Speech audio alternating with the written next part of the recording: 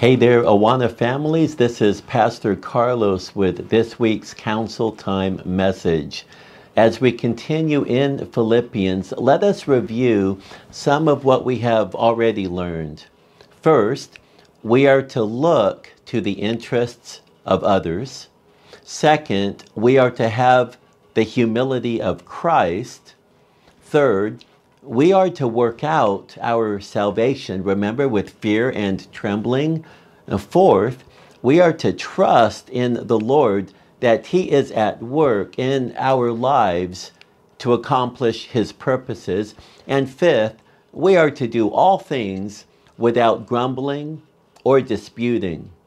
As we continue in Paul's letter to the Philippians, we come to three examples of godly men. Paul gives us these examples as a way of illustrating what godliness looks like. And those men include Paul himself, Timothy, and Epaphroditus. We have already considered Paul, and so today we're going to focus our attention on Timothy. Let us begin by looking at Philippians chapter 2, verses 19 through 24. Philippians 2, 19 through 24. But I hope in the Lord Jesus to send Timothy to you shortly, so that I also may be encouraged when I learn of your condition. For I have no one else of kindred spirit who will genuinely be concerned for your welfare, for they all seek after their own interests, not those of Christ Jesus. But you know of His proven worth, that He served with me in the furtherance of the gospel like a child serving his father. Therefore, I hope to send him immediately as soon as I see how things go with me, and I trust in the Lord that I myself also shall be coming shortly. I am entitling my message, The Example of Timothy. We will consider 7 observations regarding Timothy that shed light on how we should conduct our lives. Well, let us begin with observation number 1. Timothy was mentored by a church leader. Timothy was mentored by a church leader. In verse 19, Paul tells the Philippians, I hope in the Lord Jesus to send Timothy to you shortly. Clearly, Timothy was with Paul, and he ministered to Paul during his Roman imprisonment. But this raises a question. When did their relationship begin, and how did their relationship develop? Well, Paul first met Timothy during his second missionary journey. Paul, on that second journey, convinced Timothy to join him, and Timothy agreed. And from that point on, Paul poured his life into Timothy. In other words, Timothy was mentored by the great apostle Paul. Timothy willingly put himself in a position where he would be mentored by a church leader. Boys and girls, you do well to put yourself in a position where you can learn from and be mentored by leaders in the church. An example of this is when you attend counsel time in order to learn from the counsel time teacher. Another example is when you attend church on Sunday in order to learn from the Sunday preacher.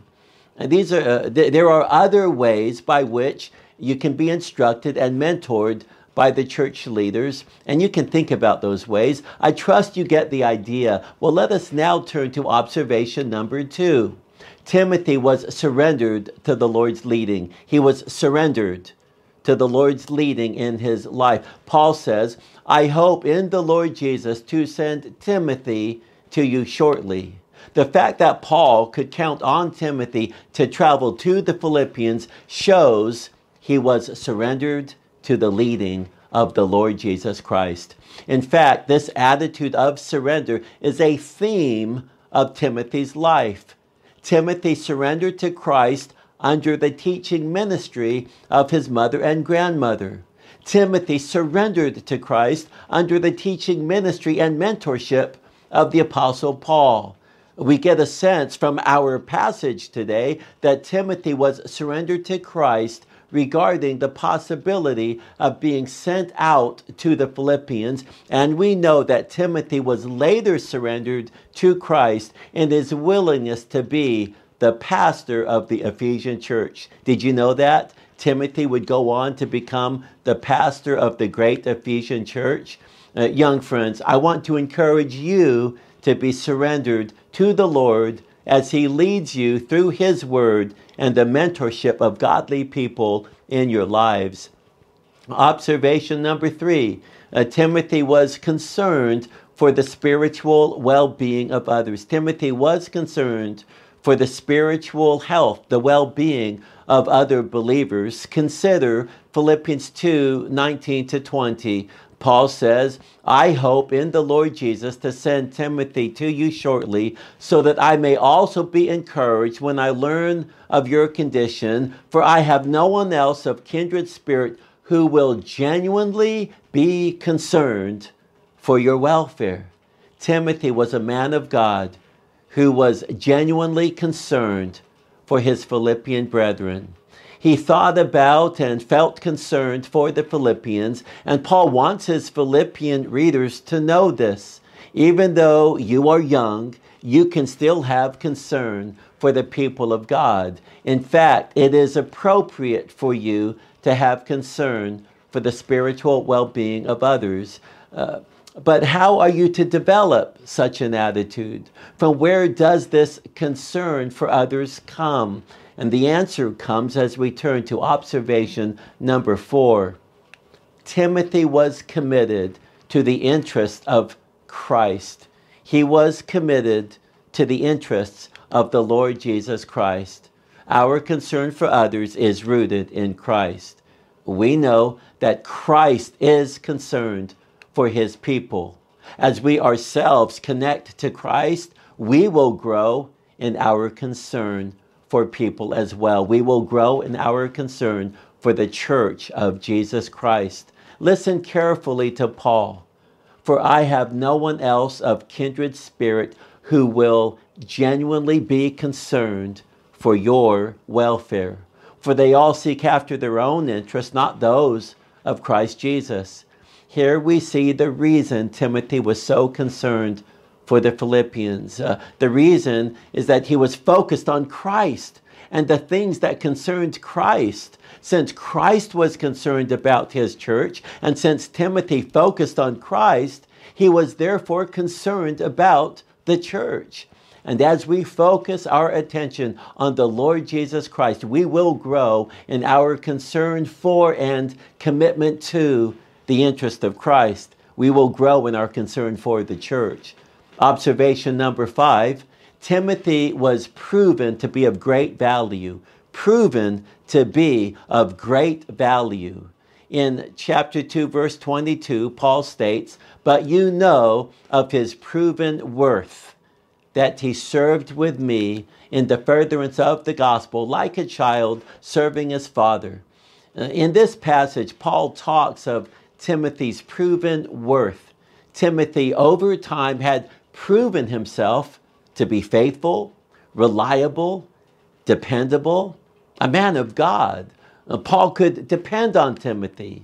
He was the type of person who would get the job done. He had proven this time and time again, and this is why Paul could declare, you know of his proven worth. Indeed, Timothy had proven himself to be of great value. Observation number 6, Timothy served alongside others faithfully and obediently. In 2:22, Paul writes, but you know of his proven worth, that he served with me in the furtherance of the gospel like a child serving his father. Timothy served with Paul as if a child serving his father. This tells us a lot about Timothy. He honored, respected, and even obeyed the leadership of Paul. And he embraced serving the Lord and others alongside Paul. What about you, young friends? Are you happy to serve the Lord alongside others faithfully and obediently? Now we turn to observation number 7. And Timothy was motivated to advance the cause of the gospel. Again, Paul declares, but you know of his proven worth, that he served with me in the furtherance of the gospel, or the advancement of the gospel, like a child serving his father. Timothy's goal in life was to advance the gospel. He wanted the good news of Jesus Christ to be made known. He wanted to see sinners coming to faith in the Lord Jesus Christ. So he dedicated his life to proclaiming Christ, that Christ came into this fallen world. Christ lived a perfect life. Christ died on a cross for sinners. Christ was raised from the dead. Christ ascended into heaven, and he sat down at the Father's right hand. He is the King of Kings and the Lord of Lords. And Timothy was motivated to proclaim these gospel truths. And with these 7 observations in mind, the great apostle Paul concludes by saying, therefore, I hope to send Timothy immediately, as soon as I see how things go with me. And Paul knew that Timothy was the perfect man to send to the Philippians to bless his dear Philippian readers. And boys and girls, let us never forget that Timothy was the great man of God because at a very young age, he committed his life to Christ and he experienced the transforming power of the gospel in his life. And boys and girls, you are never too young to surrender your life to Christ. You are never too young to begin being used of the Lord as a blessing to other people. And as you do, as you surrender, I am confident that the Lord will raise you up to be a great blessing to the body of Christ, even as Timothy was a blessing to the body of Christ as well. Well, my young friends, thank you for listening. I look forward to our next counsel time together. Until then, may the Lord greatly bless every single one of you.